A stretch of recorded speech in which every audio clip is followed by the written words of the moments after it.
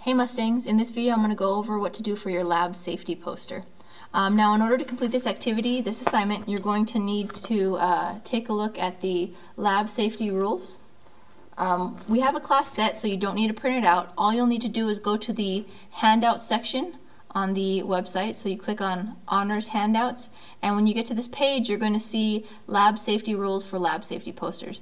You click on that and it'll take you to this sheet right here. Again, don't print it out, just take a look at it, read over the 15 rules, and then when you're done reading through the rules, I'd like you to choose one of the rules or maybe two of the rules to create a poster for. Now, lab safety is really important in a science classroom because someone could get hurt, and in the rare chance could even lose their life. So we want to make sure that we're as safe as we can while we are in the classroom.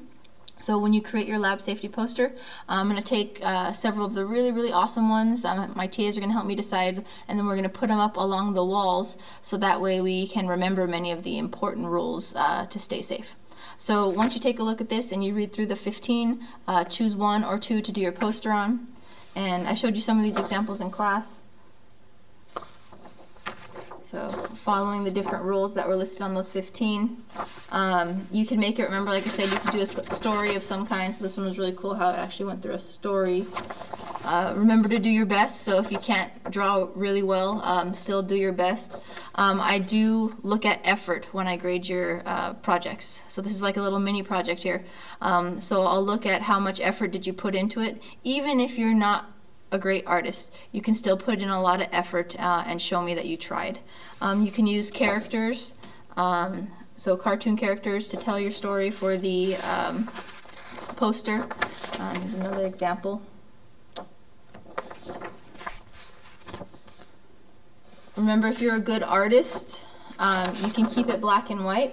So how exactly will I be grading this? As I already said, effort is a big thing. So this mini project is primarily going to be graded on the effort that you put into it. So I'll be looking for a couple of things. First, I'll be looking at, is it colored?